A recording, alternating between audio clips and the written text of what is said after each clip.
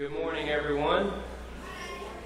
Welcome to Waldensian Presbyterian Church. If you're a guest with us, we're excited that you're here, and we're excited in general because we believe that God has a plan for us today, and we look forward to finding out what that is.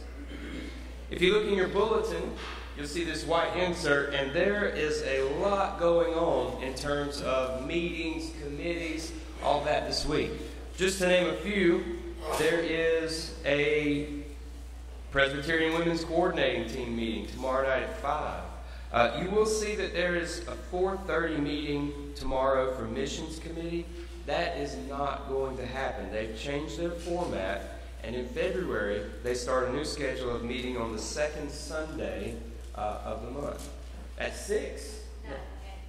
Oh, that right after church. That's right. The second Sunday right after church for Missions Committee, if you're on that committee. Communications Committee meets Wednesday at 3. WPC Friends is going to be meeting along that time. Personnel Committee, Fellowship Committee, Worship Committee, Christian Action Committee, and even the Evangelism Committee meet all within the span of a week. So we are a committee-based community, and we believe there's a lot of strength in operating that way. Do we have any other announcements from the congregation? All right, I'll turn it over to Laurie so she can make her announcement.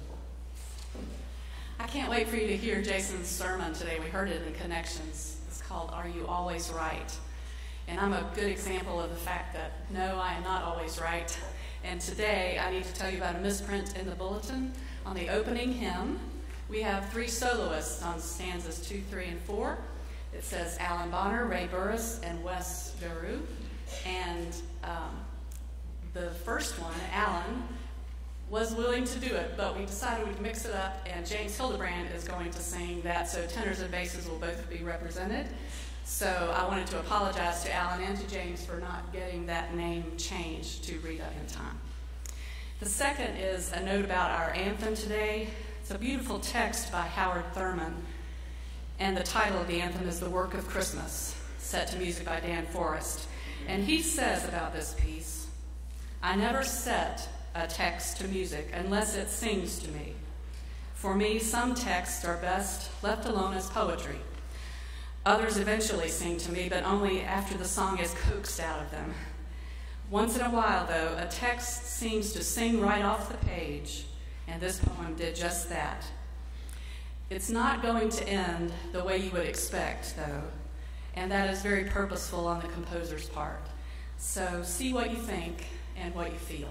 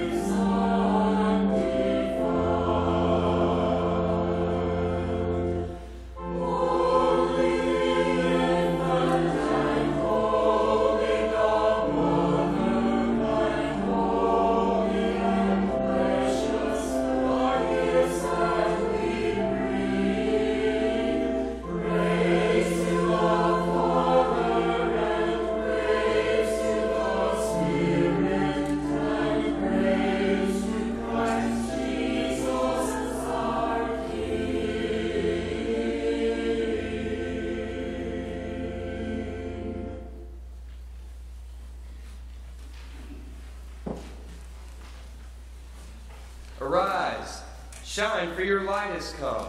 The glory of the Lord has risen upon you. The glory of God shines in the darkness. Lift up your eyes and look around.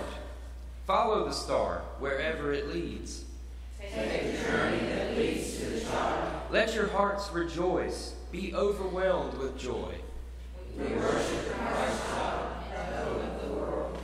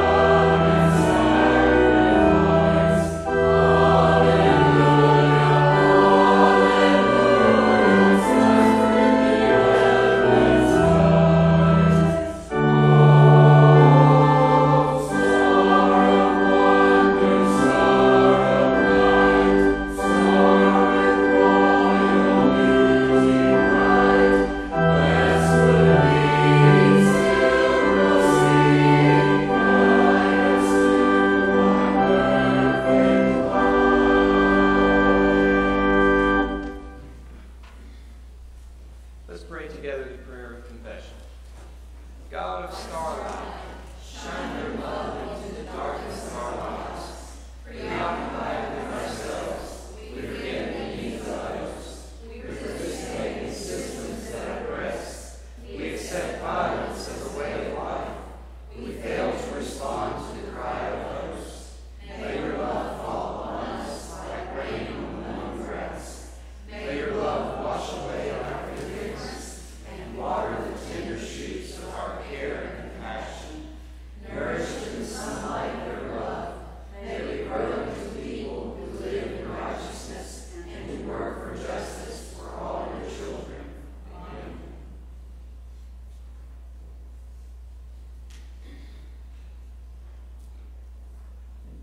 Jesus Christ, God has revealed the mystery that brings grace and forgiveness. The light of God's love transforms us so that we may act with boldness and confidence.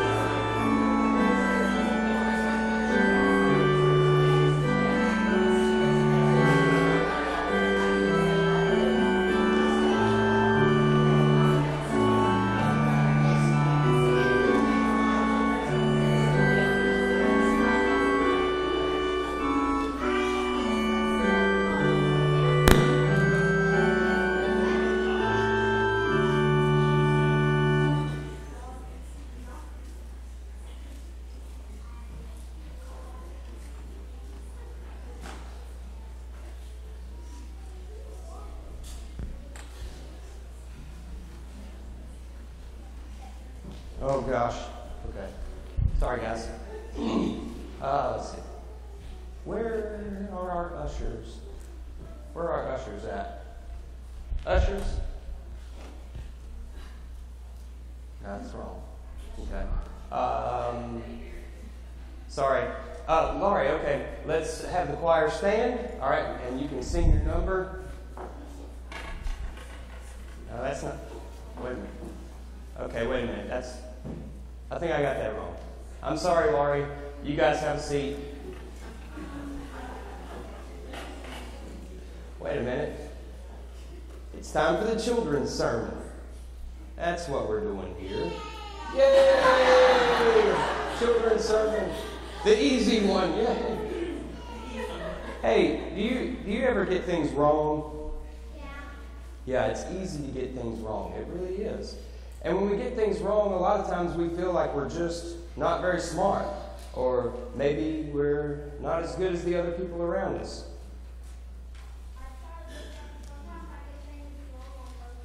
Hey, well, and sometimes that helps the people around you feel better about themselves. Today what we're learning is that we always will get it wrong. That's just who we are. We are the kind of people who will always get it wrong because we're not perfect. We don't know everything about life. They say practice makes perfect, and we don't get to practice at life. But this is the thing. We're learning that even though we mess up, God loves us so much. And so that's the message for today. No matter what you do, God loves you very, very much. Let's pray. Lord, we thank you for these kids. We thank you that they are learning. They are learning about this life that you've given them. We ask that you would give them confidence when they make mistakes, to know that they are so valuable to you and to the people around them. We love them. We appreciate them. In Christ's name, amen.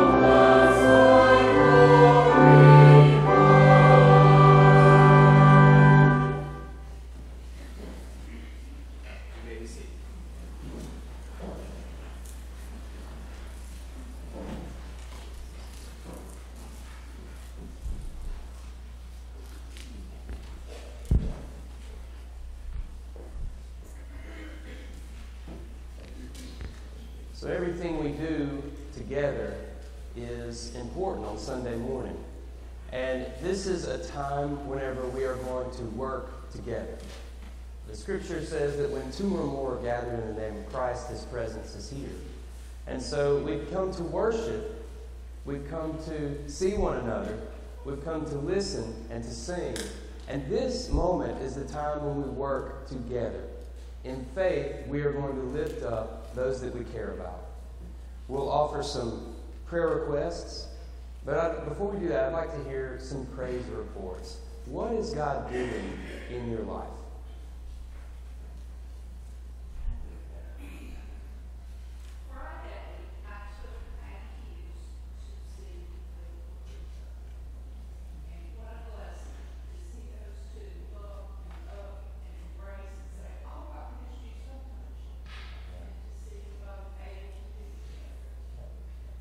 Marilyn is praising God for Maggie Hughes and Liz Caruso's friendship as she took them to spend some time together on Friday. Another praise report.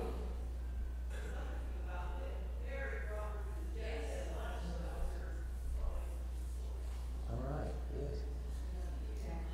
Yeah. To be able to get out and spend time with God's people, praise. What else is God doing in your life? Jason. Yes. John's sister Christine is now walking with a walker to eat meals instead of going in a wheelchair. John Brackett's sister is getting stronger, walking with a walker. That's a praise. Angie Moss, her daughter comes here some for different things. She's 1 year cancer. 1 year cancer-free for Angie Moss. What a praise. God is at work in the people around us. and the people around us need God to be at work. Who would we like to lift up this morning to God? I'd like to lift up the 800,000 people who are going without paychecks and pray for their families that God will provide. Okay, our federal workers during the shutdown, that financially that they would find direction. Okay.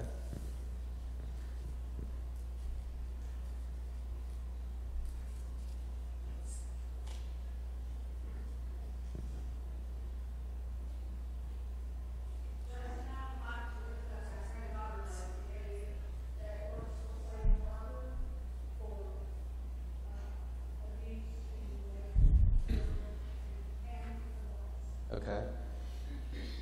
Lacey Elliott, working for Safe Harbor, which is a organization, a nonprofit that serves abused children.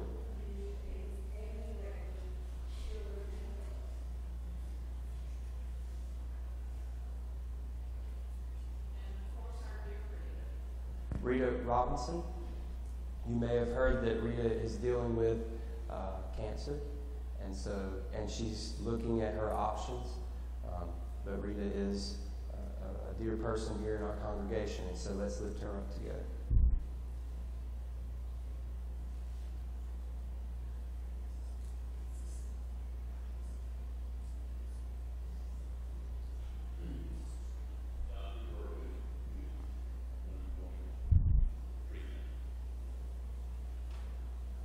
Dr. Bird? Cancer. Okay.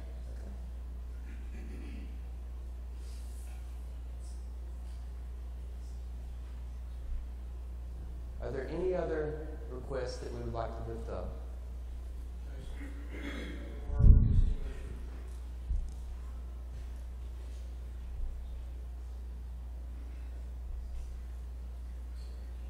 In the pressure of the moment, his last name has slipped my mind.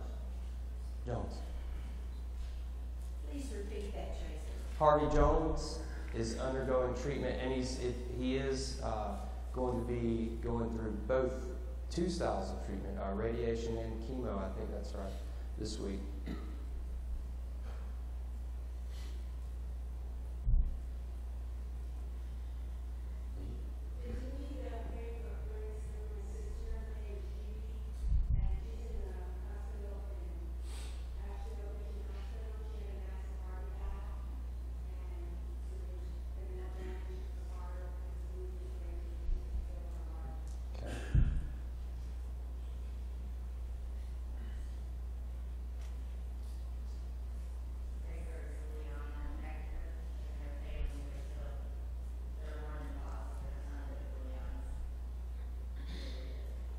Okay, what's Julian's last name?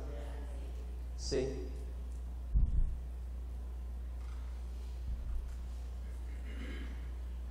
Mm-hmm.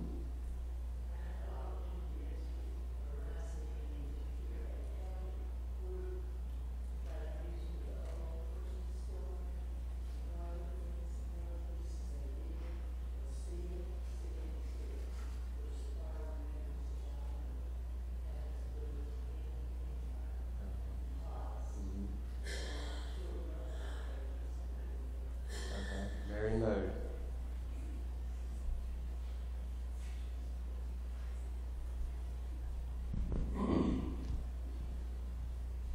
Jason? Yep. I sort of adopted a young lady when she was just a teenager because she needed some extra mothering. She's now an adult who's dealing with diabetes and Parkinson's and myasthenia gravis. And she is going through a really, really difficult time right now due to myasthenia gravis. She stays depressed all the time now.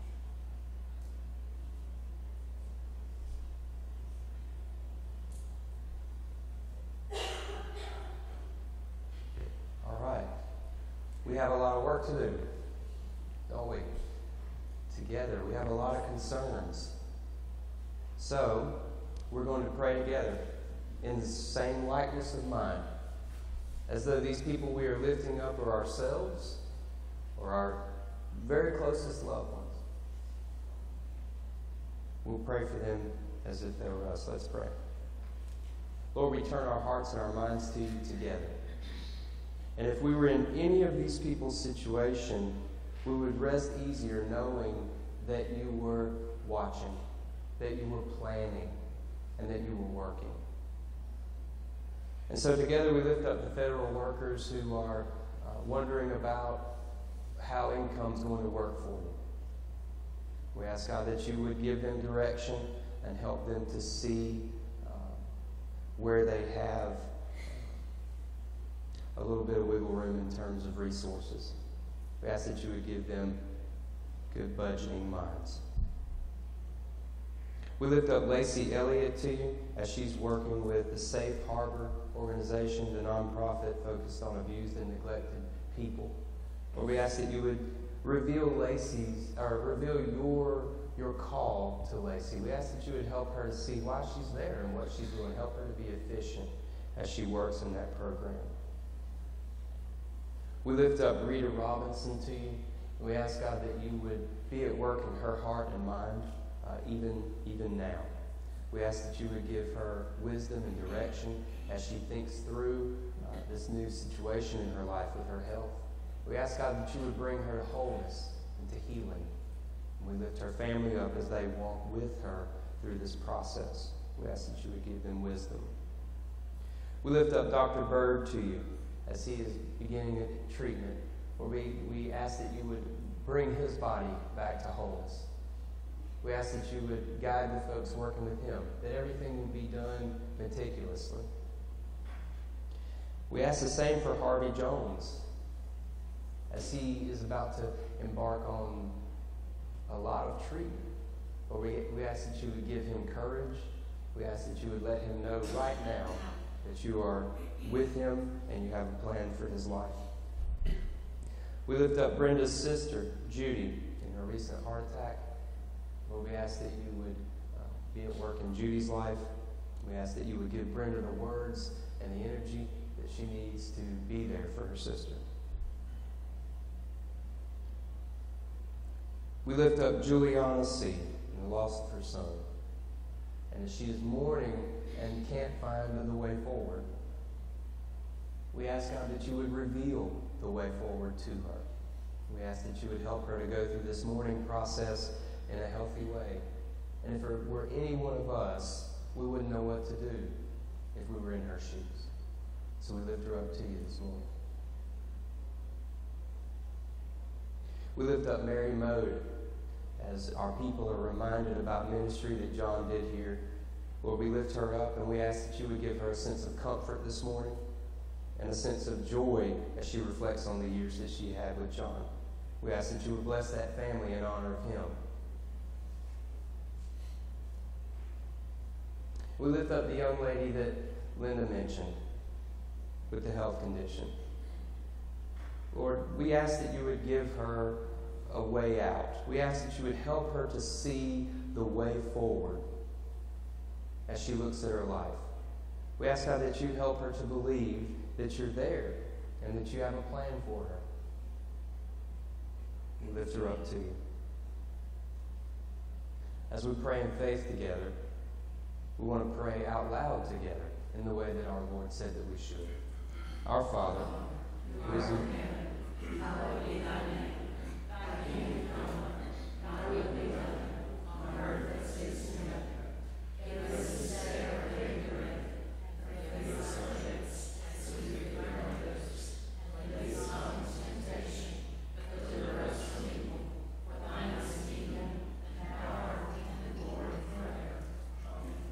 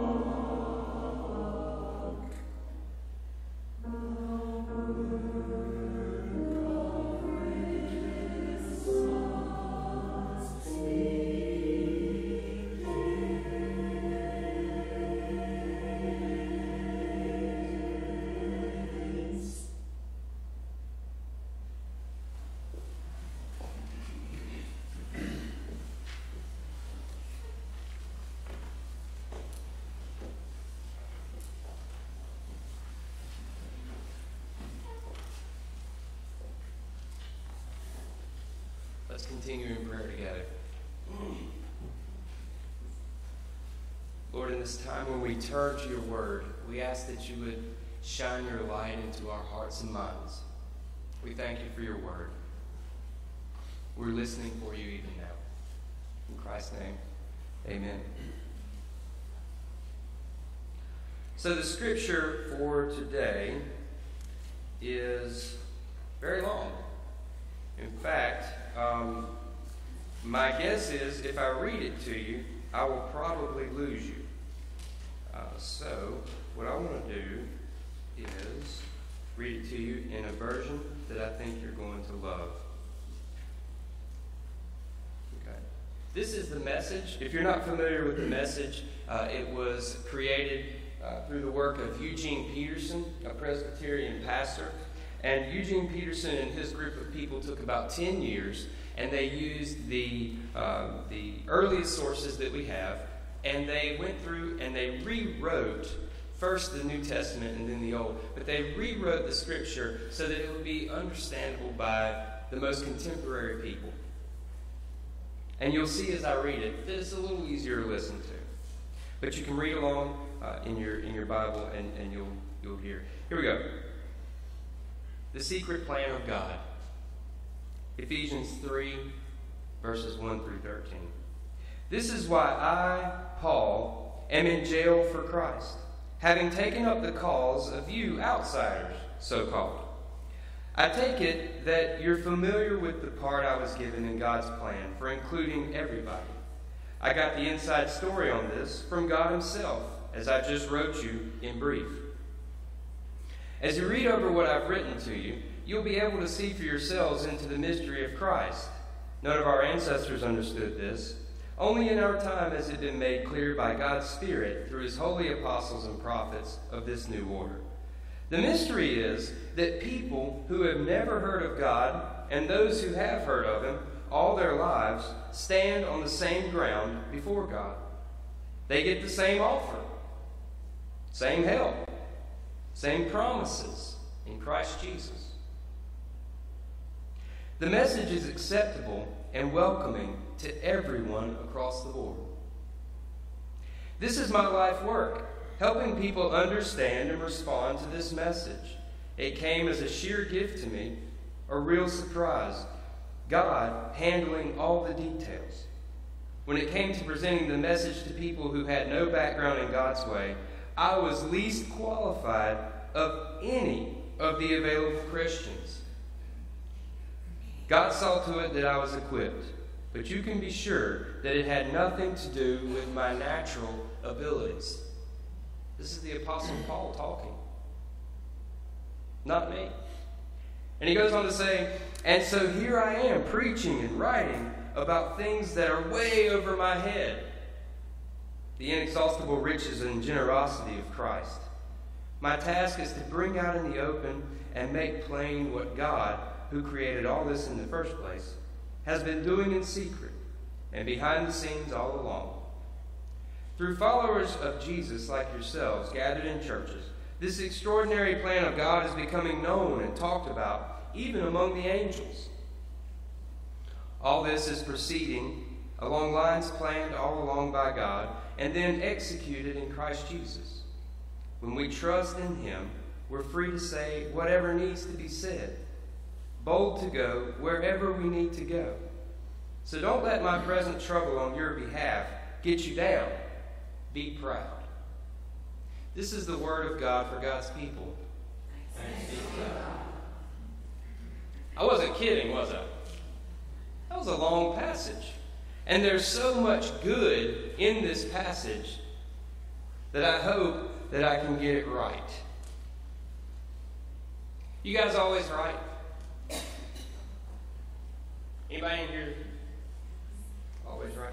Whenever Marilyn asked, what's the sermon title, and I said, are you always right? I thought, even if people don't even come to the service on Sunday morning and they answer the question to themselves, are you always right?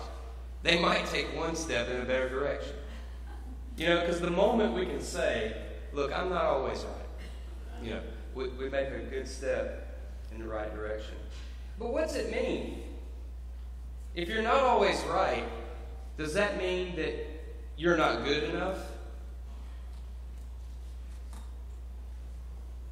Maybe that depends on what you do wrong.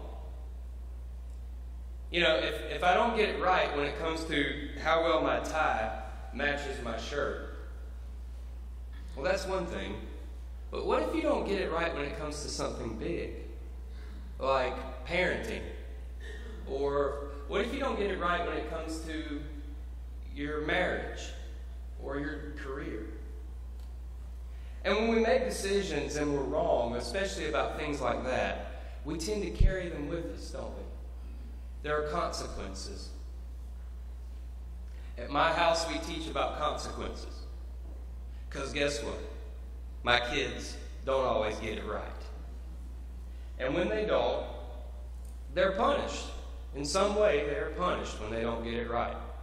You can't have this now because you did this. But in time, I wonder if they grow up to be adults who maybe connect consequences and the way their life is going with something that they did in the past.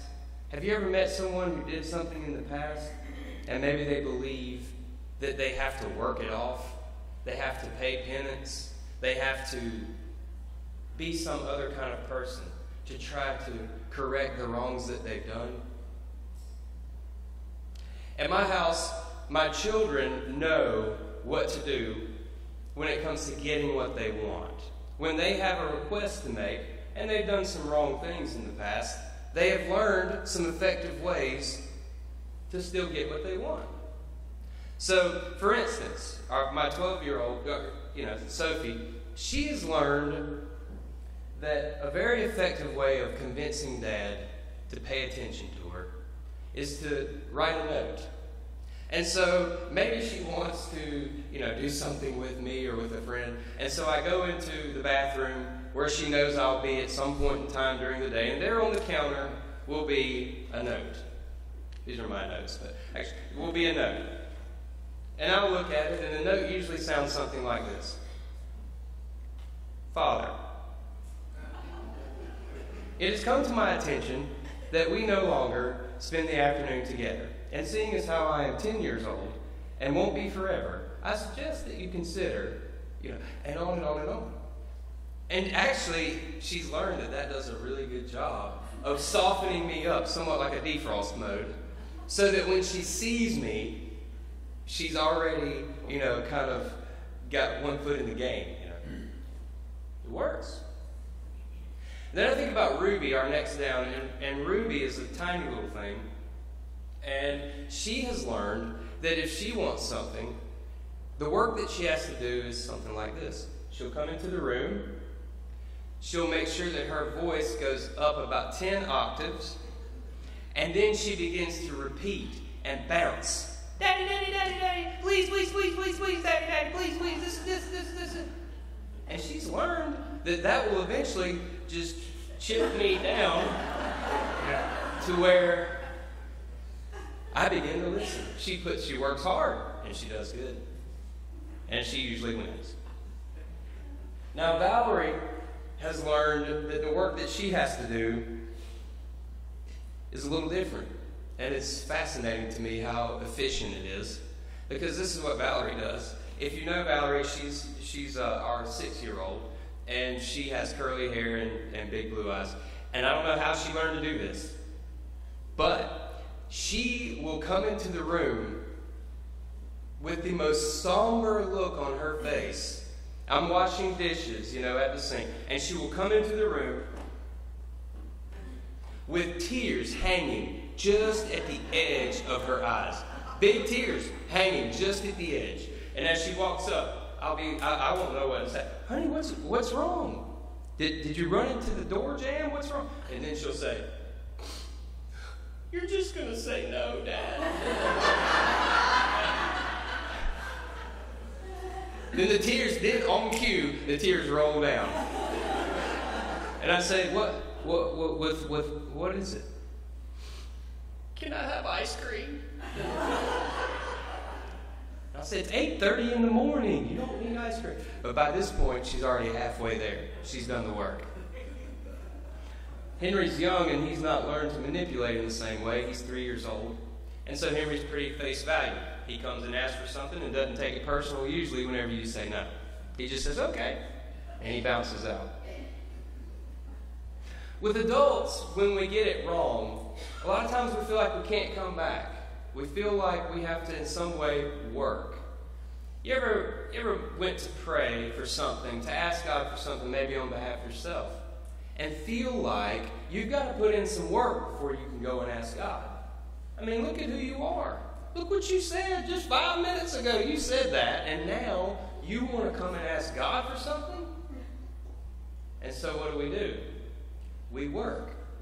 We walk around. I've found myself time and again walking around. Okay, how do I pray about this? How do I bring this to the Lord? How do I get myself together and make sure that whenever I pray about this, I've got a good fighting chance?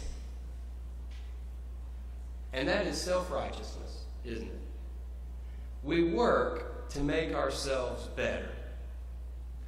And in doing that, we completely miss what Paul is talking about even here.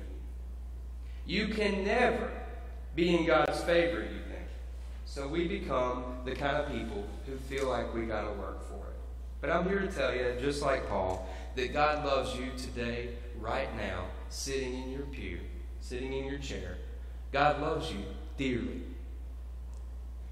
When I think about the love that I have for my children and then consider that God loves me exponentially more, that God loves you exponentially more, just like you are.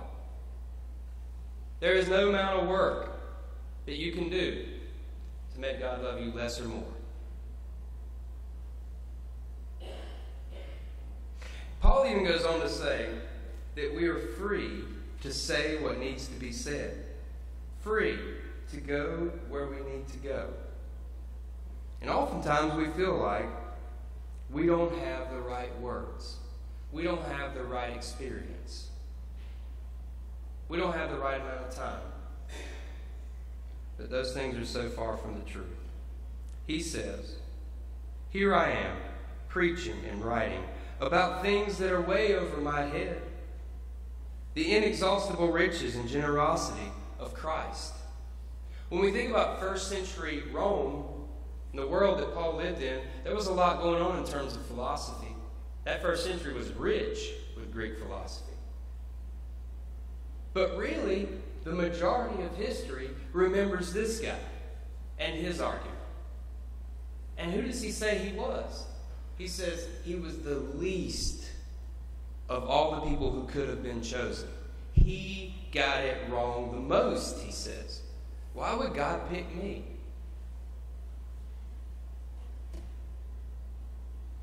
My task is to bring out in the open and make plain what God, who created all things in the first place, has been doing in secret and behind the scenes all along. Through followers of Jesus like yourselves gathered in churches, this extraordinary plan of God becoming known and talked about even among the angels. All of this proceeding along lines planned all along by God and then executed in Christ Jesus. The in Christ Jesus part is very important for us. Because oftentimes the reason we're working so hard to look good, to be right, to please God, is because we have forgotten that when we are in Christ, that is when we are made whole. How many times have I been in Christ and looked back at my life and said, how in the world did that happen? I am so wanting. I am so lacking. I think about all the blessings that God has given me. And I say, how could that have ever happened for me? Well, the way it happened is I was in Christ in the moment. How did I have those words at that moment when that person was at the store and now this new relationship is mending? I was in Christ, walking in faith, believing that I am good enough because of Christ. When we trust in Him, we're free to say whatever needs to be said, bold to go wherever we need to go. That conversation that you need to have, think about it. The conversation that you need to have. The relationship that needs to be fixed. The new journey that's in front of you. You might think, I don't have what it takes. And if you do, you're absolutely right. You don't. But if you are in Christ, then Christ will go ahead of you. God will go ahead of you. God will lead you and take care of you. In closing, I think about the thief on the cross. Think about the guy that died beside Jesus. Do you think he was always right?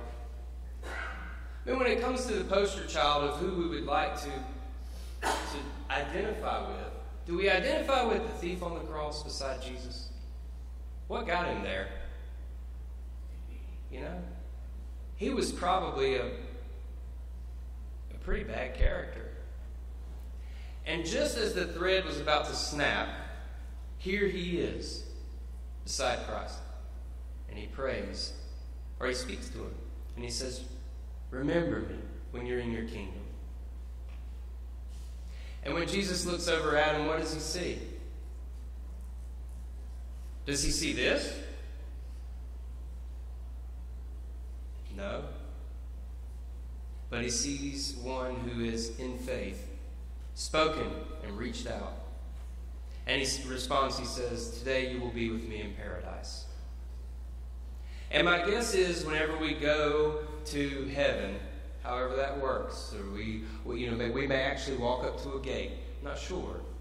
But we often think in life that when we walk up to the gate, we will see, I don't know, John Calvin, Charles Wesley, I don't know, Paul Tillich, or Karl Barth. That's a good theologian I'm learning about in the seminary. That they will be there with their coat and tie and shaking hands, welcome to heaven. But you know, I doubt it will be that way. Because they know nothing in comparison to that snaggletooth thug who the gate almost shut and it didn't. And he was right. Completely in Christ. Suitable and welcomed. And maybe when we go to that gate, that's who we'll see. That is the one who will be respected because they know more about grace than 1,000 theologians. In Christ, you are ready. You are right. You are worthy. So as you go out into the world this week, go out with confidence, believing the good news that you don't have to do anything as a child of God except open your heart to the love of Christ. In the name of the Father, the Son, and the Holy Spirit. Amen.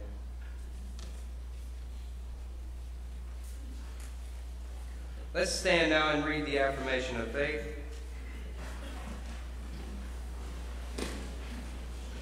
The Apostles' Creed. Page 35 in your hymnal. As we read this together today, let's read this knowing that we're a community of people who are not right and who are in need of God's love and grace. I believe in God the Father Almighty, maker of heaven and earth, and in Jesus Christ, his only Son, our Lord, who was conceived by the Holy Ghost, born of the Virgin Mary, suffered under Pontius Pilate, was crucified, dead, and buried. He descended into hell. The third day he rose again from the dead. He ascended into heaven, and sits on the right hand of God the Father Almighty. From thence he shall come to judge the quick and the dead. I believe in the Holy Ghost, the Holy Catholic Church, the communion of saints, the forgiveness of sins, the resurrection of